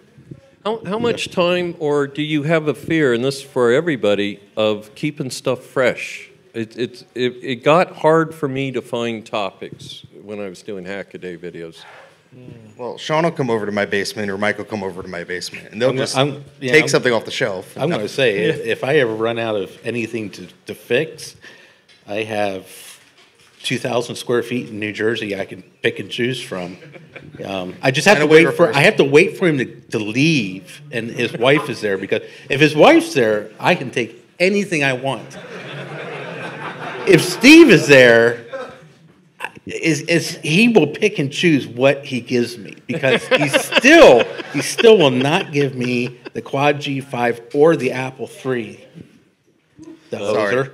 For me, it's not so much about what I can make a video about, because I have endless topics. The problem is always, what can I make a video about with what I currently have, right? Because I almost look at it sometimes like what you'd call dependency hell in Linux. Like, back in the olden days, you want to install this, and it says, oh, you can't install that until you got this. Oh, so you install that. Oh, no, you can't install that until you got this. And you go down the line until you finally find the thing that so you can install all the rest of it. That's kind of ham with my video projects, because I'll have a list of projects I want to make, and I'm like, well, I can't make that one until I finish this, because I need the part for that and this. And it just is like this huge circular dependency thing, and so I'm always just like, what can I make today? What can I move to the front burner? But as far as having ideas, oh, no, I get millions of ideas. Yeah, I think the ideas and the interest, we all have interest in different segments of vintage computers and stuff like that. So I think the ideas or the sparks of something to play around with are always there. But for me, sometimes it's like, oh, I want to do this, and I go to play around with that computer. Oh, the power supply's bad. Oh, the floppy drive's bad. Well, how do I fix that? Well, that's maybe a stream or something like that, or whatever. And you're never going to run out of that curiosity. I think that's great. But I think that there's probably like a limited interest in certain things that we might find fascinating, and others are like, yeah, no. So I'd like to tie this question back to one of the themes of VCF this year, which is keeping retro computers going and old computers going. I think we live in a really interesting time where people are able to make a lot of new things for old computers. DOS Dude 1 is here. He made an IDE SSD that just works amazing. I have it on my G4 Cube now. But like with cheap PCB fabrication houses and stuff, and people building open source stuff, and it's so easy to go from idea to build something. I don't think there's any end to the kind of creativity that can go into building and modifying and having fun with. I mean, build a whole new retro computer. I mean, it's, from that perspective, I think a new retro computer. Yeah. I'm digesting. You build a new old retro computer. Well, it's just the same as new old stock, Well, I think it also breathes such new life into the community, because there used to be so many steps. Like let's say an old Mac, you'd have to be all right. Well, you need a SCSI hard drive, you need an ADB keyboard, you need this, you need that. Now it's like, oh well, you just get a blue SCSI, or they make ADB to PS2 or USB adapters. And it's like, 15 years ago there wasn't these things. So it's like, oh, I got to buy these old SCSI hard drives that have been sitting in a server for 24 years, and it'll work for a day, and then you're off to eBay again, So I think it also helps with a lot of these hard to find parts, or these chips that are no longer manufactured, and there are a lot of awesome, smart people. And so one advice I would give to anybody who's like tinkering around with this stuff: spread your net wide and get involved in like a community. There's like Tinker Different or all these other forums and stuff like that, and just like say, hey, I'm interested in this. Here's what I could provide, or here's what I want. And the VCF forum is great for that, and these talks are great for that, because there's going to be people who have different skill sets that I could barely read a schematic, But I know smart people are like, oh yeah, that's, Apple has this chip and it's labeled that's actually a such and such with this thing, and you could just get this off the shelf part. And I'm like, So it's like, get the strengths from your friends and build these great things, and I think it's just going to serve the community tenfold. So you have a question over here? I have a question for all of you in general. How do you manage to store all these computers in your house? And let's say you live with somebody else, right? How do you diffuse a situation where it's like you bring a computer home, right? And the other person goes, why the hell are you bringing this home? You already have a million other computers at home. Come on, man. I would like to sincerely apologize to my wife. I have 3 storage units. Yeah, I used to have a one-bedroom apartment, which I shared with my very patient wife, and the closet you could not open because things would fall out. And I had a storage unit and whatever, and thankfully my parents were very patient. I used their garage and all that stuff, but it's a slippery slope because once you put things into storage, it's like, are you actually using them? And or oh, I'll just store this at a friend's house and this and that and all that stuff. And so I think you sort of have to pick and choose like what you really think are important. And yes, I know I'm being a hypocrite, Sean. Be quiet. But I have a basement, so I built shelving to try and store these things in an organized way. I'm going through, I think one of the most important things is to have an inventory of what you have. So I'm trying to do that using an app that makes it a little bit easier to document things. So it's like, oh, I have 7 6100 Power Macs. I don't need an 8th. Oh, this guy needs one? There you go. Just trying to settle things and not, we're all interested in different things, but it's like, okay, maybe I should not get into the Commodore stuff before I finish this. I think there's some method to the madness because you could easily go overboard. Ask me how. Yeah, it's something that I struggle with a little bit. I used to live in the tiniest row house in the middle of Philadelphia. Man, trying to cram old computers in there, and again, very patient wife of mine was very supportive of me doing this stuff. So thank you. She might be watching. But yeah, so fortunately now we moved into a house that actually has a reasonable basement, and I'm fortunate. A lot of my videos are one computer for multiple videos where I'm doing lots of different upgrades. So I don't have 6 of the same computer generally. Oops. Yeah, but it is a struggle that I do want to get better with. Yeah. Well, I can speak to this question a little bit. I got to a point where I started accepting these donations. People were sending me stuff like crazy, and a lot of this stuff was, expensive stuff. I mean, I had people just sending me Amigas and Commodores and Apples and all this stuff, and how am I going to turn this down? I mean, people are going to offer this stuff for me for free, and then my house got kind of full, and then at some point or another I realized, because I wanted to accept everything because I'm like, hey, I'm going to need this for a future video or something, And then, the house got to where you could hardly walk in there anymore. Of course, I live with, I have family members, so that wasn't working out very well. And, one day I just said, you know what, first of all, I got to stop the donations. So I quit taking any donations. And, I got some flack for that, I got to always talk about my haters. Some of my haters are like, oh, poor Epic, people are sending him free stuff and you just know what to do with it. But they didn't really see the problem it was creating. And I like an analogy. It's like, what if your neighbor brings you a pie they made and you got to go in your fridge? Like, well, that's very nice, thank you. And then another one, and then another one, and then another one. The next thing you know, your fridge is full and your neighbors keep bringing you these pies and cakes and stuff they're making. What are you going to do with them? Eventually, you got to say, no, I can't take this anymore. I appreciate it, but no, I just have nowhere to put it. So that was the first thing I had to do was just stop taking the donations. But then I still had a problem if I had too much stuff. And I just had to start purging some of it. We have a very vibrant community in DFW. In fact, I've seen 4 or 5 people here today from DFW. I see one of them right there. And I just started giving it away, tons of stuff. Just, I'd post on our group, hey, does anybody want this stuff? And I just had people coming to my house and picking it up. And I remember one guy, I gave him all my TRS-80 stuff. He brought a big van over, and I literally just filled the whole thing up with it. But I've got this great strategy that's actually working out really well. And I know this sounds funny. It's not meant to be funny. But the way I'm storing stuff now is by giving it to other people, and then I borrow it back from them when I need it for a video.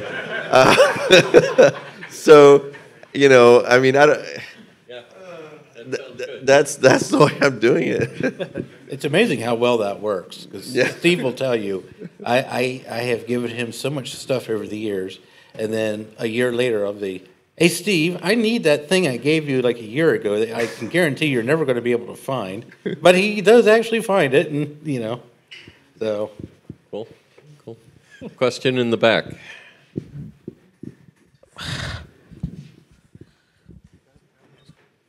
So, so I have a question for.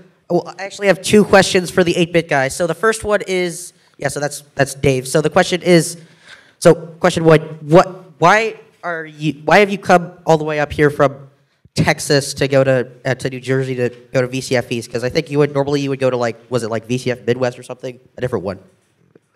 Actually, I go to conventions all over the place. I've been to conventions in practically every state, even other countries, Europe, whatnot. I mean, I try to schedule 4 or 5 a year. It's not always the same place. Sometimes people are actively reaching out and inviting me, like, hey, David, you want to come to our, which is what happened this time. Right. I was going to say, David's here because we asked him. Yeah. And he said yes. Jeffrey Brace asked me to come here, and I'm like, okay. You know, so... that's just how that works. So the other question I had regarding the Commander X16, and I know how this is like something that you have to build from scratch, and you're eventually going to be selling. So speaking of the building from scratch part, I'm wondering about its like environmental impact. Like more specifically, like are you able to ensure that the whole supply chain in the production process has like net zero carbon emissions, basically? Or is that even important? Because that's ideal. Let's just say the thought hadn't even crossed my mind. So I'm sorry, I don't have a better answer for you on that. Yeah. So okay. I mean, it's not like we're making millions of these, so I don't think that it's going to make much. They're not made of styrofoam either, so.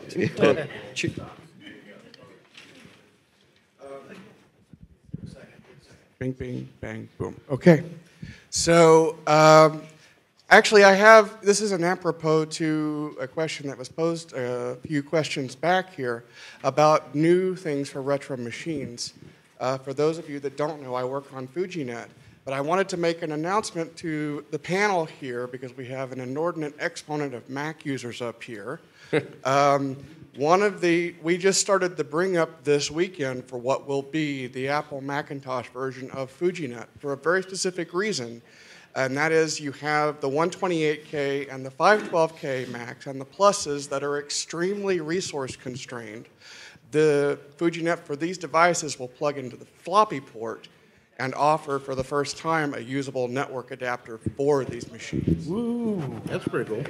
Great job.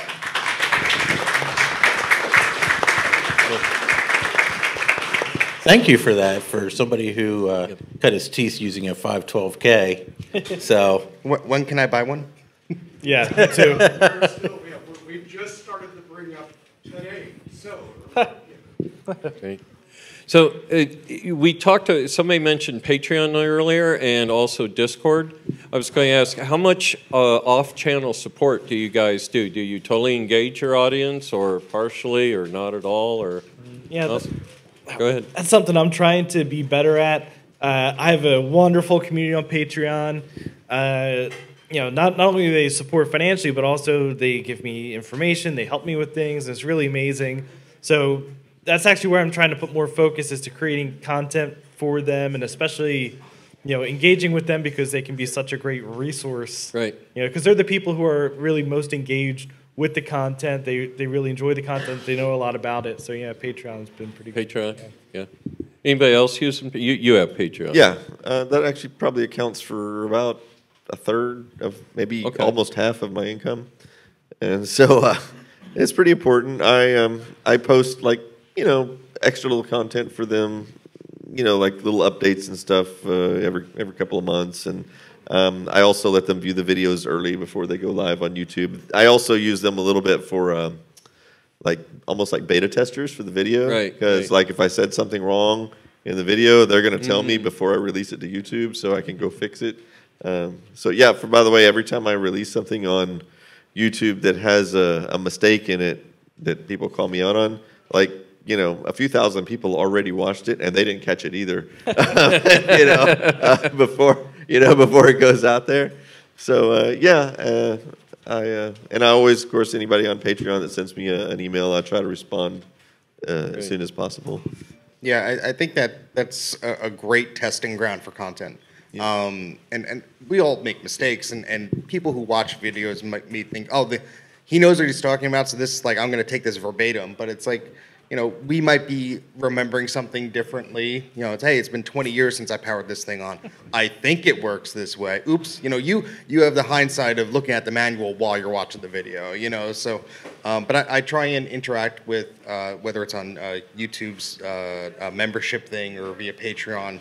I don't have the luxury with time usually to post, just how I work usually, to post like a full finished version of the video before it goes public. So what I usually do is I'll post like a draft version. And it's like, hey, this has extra content. Maybe the audio isn't perfect. Maybe the diagrams aren't there. But it's like, well, here's what I could give you, because I've worked myself silly trying to like make that deadline. And usually it's like, well, look, I'm burning myself out. This is not fun for me. So I had to adjust it for myself. But my supporters and my fans and everything are like, yeah, you do you. And it's like not going to work for everybody, but like that for my specific audience is like I try and respond when I can. There's a Discord channel. I try and like do some like rough troubleshooting with some people, and just try and support the community because they supported me. When I ask questions, people usually respond. So I want to try and give some of that back, just to whatever little bit I have, So you have Discord then? Yeah, I have a very small. You guys have Discord or participate in Discord? No. Anybody participate? I'm not so good with like live chatting. Okay. So I prefer asynchronous communication. And I'm very antisocial, so Well, you have now if we had an antisocial network, I mean, I'd be all over that. So, but, Yeah, I think it's even easy to get overwhelmed with like a bunch of every social media flavor of the month, and like people contacting you through all different sides, and like, oh, did you get that email I sent you? Wait, who are you? Oh, your username and your icon changed last week, but you assumed that I remembered. I have a memory of a goldfish. I'm sorry. I'm always having people ask me why I don't have Twitter, why I don't have Instagram, why I don't have all these different things, Discord and all that. It's like I cannot keep up with all of it. Right. I'm only one person. So VCF has a Discord, just to let everybody know if you didn't know. I hang out on it, so and we do have a Discord for Coriolis -effect if you want to hear me talk in after hours and stuff. So we have a question? Hi, this is a question for the whole group. I'm curious as to what your opinions are on the collection of specifically retro keyboards and adapting them to work with modern computers and separating them from the retro computers. Do you think it will carry on the legacy of retro computers further than they would if they were stuck to broken machines? I think it's evil. I usually like to use the keyboards that go with the computer they were designed for. Yeah, I mean, go ahead. No, I think like it's great to use the original keyboard, but a lot of people will like toss the accessory or the part, and you'll just get like a Mac 512 without the keyboard, and thankfully they're like modern adapters, and which is great. You could use the machine, but like I've seen people like take like a new in box like whatever, and they'll be like, oh, that's an Apple II, but the keycaps are great, so I'm going to take the keycaps off. Oh yeah, you wasted the rest. It's like, oh no, like there's somebody who would use that. Like I think as long as like it's already dead or whatever. I don't know. I'm trying to save everything, and I have a weird sickness with that. But I think like to an extent, like yeah, sure, it's your machine. You could do whatever you want with it. But like, don't like just like rip off something that's brand new and then throw the rest of the parts away. Because like there are some people that like, oh, that chip wasn't made like for very long, and that could really be used in something else. Or people just want parts, So some of these keyboards are worth more than the computers they go to now. Commodore 128D, for example, half of them are missing keyboards. So, Oh, yeah. And then the Mac Pluses and stuff, you can't, like, keyboards are worth Certainly. twice what the machines were. The original C128D it was supposed to clip up because we were afraid of that. And of course, the metal one comes along that I didn't know anything about, and those are the missing keyboards, I'm assuming. Yeah. The keyboard cable for the SX64. Oh, yeah. It's worth more than 64. So I'll tell real quick a keyboard horror story, why you don't want to know what my basement looks like. I have prototypes and one-of-a-kind stuff, and the other day one of my clocks fell off of something, and it lands on this C16 that was used for FCC testing, and a keycap goes flying off. And I just pictured you guys going like this. So, and one time I was here, I was throwing the prototypes around, and everybody, stop handling your own stuff. So, go ahead. Okay, yes. Oh, there we go. A question for the panel with, just with streaming getting more popular and YouTube getting more popular. Do you find that this is becoming competitive at any level, either for viewership or maybe you want to beat somebody to the punch on a particular subject matter? Even something as niche as retro computing, it seems to be more and more streamers coming out. So Steve and I both stream, so we try not to. Steve and I are best friends, by the way, and we try to work with each other. And we've done several streams together. Like at least 10, if not more. But there are a lot of people who are streaming now, especially in this community, and I might sit down and I say, okay, I want to stream, and there might be 5 people I know in the community streaming already. It's like, well, nobody's going to watch if I do anything. I mean, I've actually done videos where nobody has watched, and I'm just like, okay, fine, nobody's watching, I'm just going to hang up. So it's getting harder to find times when you can stream. And of course, since I have a full-time job, I can't just wake up at 2 o'clock in the morning and stream for everybody in Australia and Europe. Wish I could, but they would love it. I think the video is not like so much a competition, but I think the audience itself is growing, and I love being able to point people to videos that are really interesting or other YouTubers that are doing really interesting things, and I feel like a YouTuber might be an entry point, or a certain video might be an entry point, and that YouTuber can then, point people in the direction of other content. And I really try to link out to other videos within my videos that are related or give deeper information. I use YouTube's card feature for that. So I don't think the videos are competitive from that perspective, even being the first to cover something. I'd rather be the third, fourth to cover something, and then be able to point people to the people that came before me covering specific aspects of whatever that was. And it's kind of like a whole little cadre of people covering the same topic. I think is a great thing. I don't normally think of myself as competing with other YouTubers, except in one aspect, and I've mentioned this a little bit in a video, which has to do with restorations.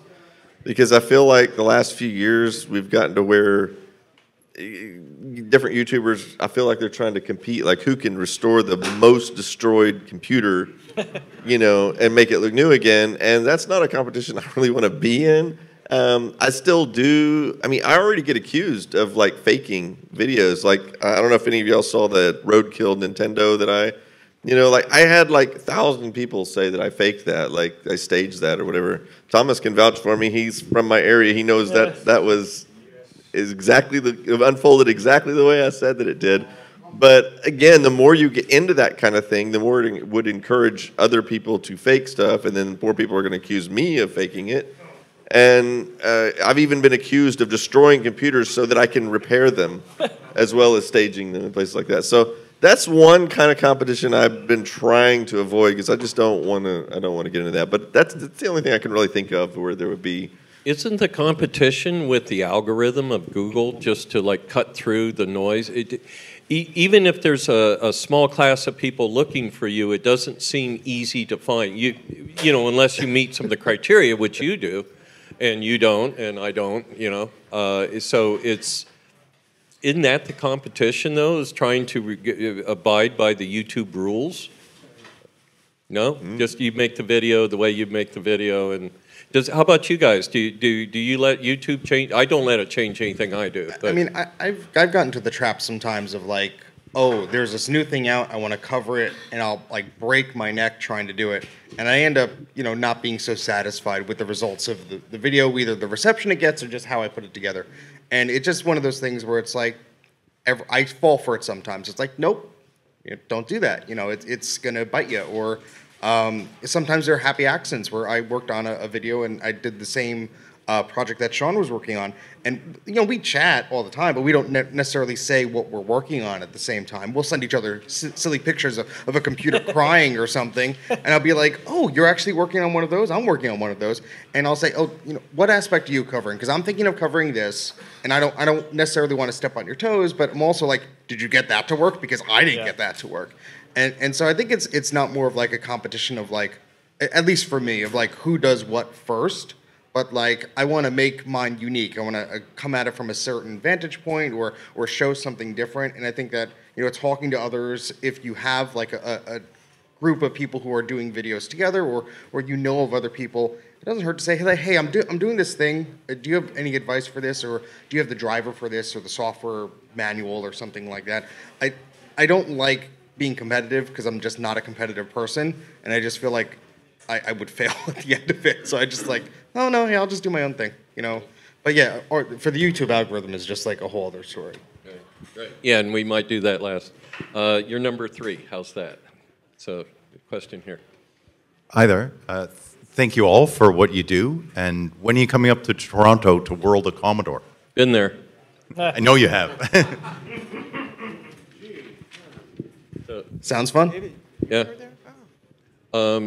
Yeah, back there in the back, Chris. Oh, sorry. Okay. So, are you from Canada, from Toronto? Oh, wow. Thank you for coming. I was wondering if you feel that there's a competition between YouTube channels. I mean, no, I enjoy Is there David's any, work. not animosity per se, but like, oh man, he got that before me, or he ripped me off, or I really meant to do that. I think it's like from a geeky perspective of like, oh, that's so cool. I wish I would have thought of that, or I wish I would have done that, but not like a mean-spirited way. Everybody on this panel inspires me to do things and tinker with things, and David will do a video. I'm like, oh, I didn't know you could do that, or Sean will like shove a G4 into a 68K Mac, you know. Yeah, and it's like, you shouldn't do that because now it's on fire. You know, I mean, I've certainly done videos, or I've had videos on the like back burner that I've been working on a little bit, and then like I'll get my notifications in the morning, and LGR will release a video about this exact same thing, or Techmoan or whatever. So I've certainly experienced that, and vice versa. Because I'll have them email me, hey, I was working on a video about that. But it's not really a competition. We didn't plan it that way. It just happens sometimes. So. The only thing Steve and I compete on is eBay purchases.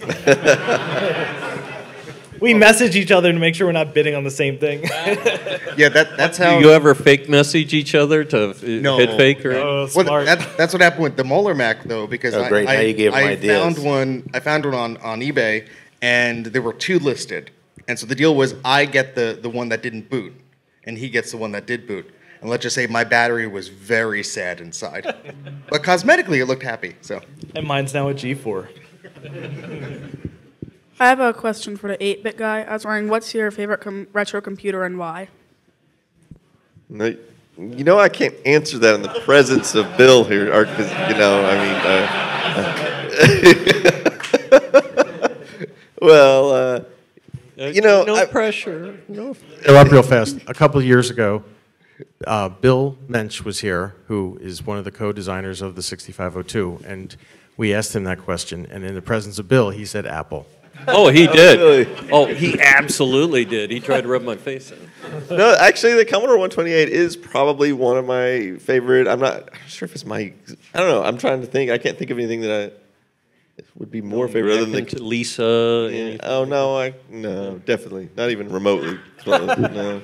So we designed the 128 to be used by people like us. That's where the 2 monitors came from and stuff. So it is actually a compliment to have you say, I like to use it, or I think of it as a kind of computer I want to use. And when people ask me, like, what's my favorite version of Petsky Robots, I always tell them the C128 version is my favorite.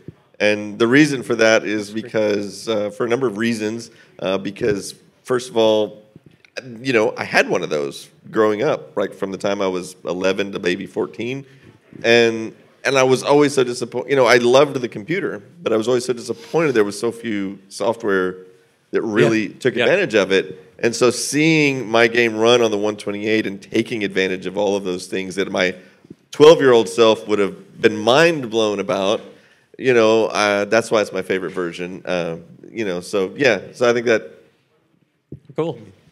I just want to chime in. My favorite computer is the iBook G3 clamshell key lime, because it's the best color ever. And if you don't agree, you are wrong. The indigo's better. I like purple. I like that conversation. I hate to go back to where we were, but you were talking about the algorithm. Right. And I honestly don't know exactly how it all works. But from a viewer's perspective, I use my television a lot, or Roku, or whatever it is. Yeah, I do say. Or Google TV. And it works differently on that than it does on the computer. And I don't know why. But anyway, my comment was that I really like it when the YouTubers talk about another YouTuber that they either know or that they watched, because that helps me bypass that whole algorithm thing. And I do the VCF forum a lot, and in the bottom signatures of many participants, they might have their little website or whatever, a link, so I can link to that, and then they might link me to interesting videos. So I find that the YouTube algorithm gives me a bunch of crap. It doesn't focus my interest on what I'm really interested in, but if I go in and I subscribe, I do notice that I start to expand that a little bit, but still a lot of crap. So I much prefer the community to refer the good stuff. Well, I would comment a little bit about the algorithm. So I don't pay any attention to it today, but I used to when my channel was very small, when I had like under 20,000 subscribers. Because let's face it, if you want to get noticed on YouTube, if you want your video noticed, and you're not a 1 million subscriber YouTuber, you kind of have to make your videos about topics that are clickbaity, right? Even if you don't necessarily use a clickbait title, it has to be a topic that is, very grabbing, very, whatever.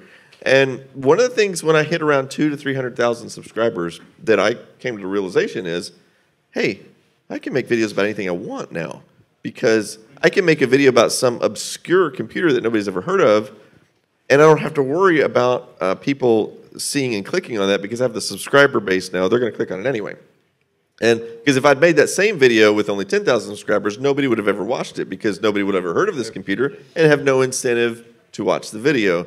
And so one of the things that is I definitely appreciate about having the large subscriber base is it does free me up to make videos about anything that I find interesting, whether the algorithm cares or not, because I have the subscriber base to at least, I'm going to get at least a couple 100,000 people watch it, even if it's not, that interesting to a lot of people. So, Barbie camera.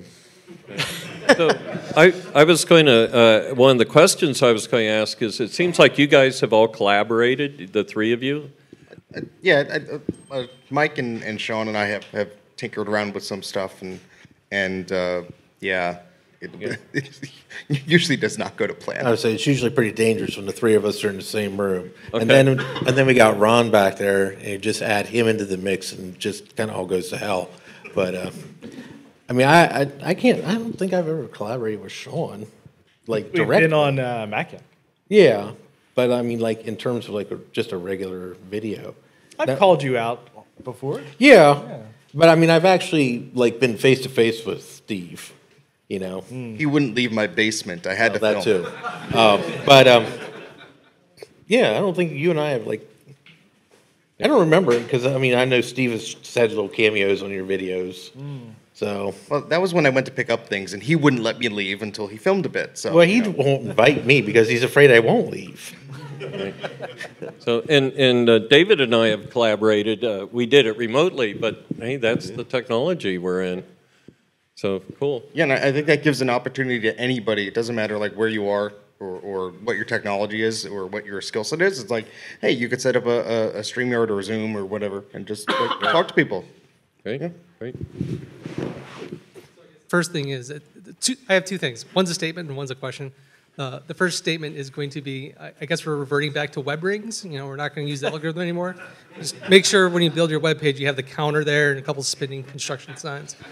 The second thing is, you know, as your popularity has gotten bigger and bigger, have you been stopped in the street, noticed, gotten, you know, pictures taken with your fans and autographs and that sort of stuff? Anybody? Yeah, that happens to me pretty often. I mean, not every. I mean, I can go to the grocery store on most days and nobody's gonna say anything to me. But you know, if I'm in a crowded place like at the Dallas Auto Show or someplace where there's 1,000 people, it's almost guaranteed someone's gonna come up and ask for a selfie. Or sometimes even when I'm in a restaurant eating with my family or something, kid will come up or something and say, "Hey, can I get your autograph?" or whatever. So I mean that yeah, it happens. I mean, not all the time. I mean, it's not like I'm Tom Hanks or Madonna or something. I mean, for the most part, I can go about my business, but I do get recognized pretty regularly. I come to VCF to be recognized. I figure y'all have heard of Commodore, whereas normally nobody's heard of it. Yeah. So the nice thing is I'm so small that when I sit between Steve and Sean at our exhibit here at VCF, I have people walk up to say, "I know him, and I know him. I don't know you." I said, "Well, the feeling's mutual because I don't know you either." So that's one of the privileges of being very small and insignificant in the hobby is that people don't really recognize you. I will mention, does anybody in here know the Obsolete Geek? Yep. Yeah. So, he hadn't made any videos in 4 or 5 years? Yeah. Like that. So, he lives in town with me, and we used to collaborate a lot. And he just quit making videos one day, and he told me flat out the reason that he quit was because he didn't like people recognizing him, and it bothered him. So, I mean, some people, you might not think that it would bother you, but it might. Yeah, I mean, there's a story that LGR told at Midwest of he was at a restaurant, he went to the bathroom, and the guy's like, "I like your videos." It's like, oh, I mean, it's nice getting recognized, but no, thank you. That's a little much, yeah. Don't shake my hand. Yeah, I've been mistaken for Sean, and I'm like, sure, yeah, I'm that guy. Here's my address. Send me all the upgrade cards, and I'll make a video on it. Yeah, well, I pretend I'm you on all of my bills, so. That's where that money went. Gosh. So we're literally out of time here. I want to thank everybody for coming, especially the distances y'all came and everything. I want to thank everybody in the audience for listening and give everybody here a big round of applause.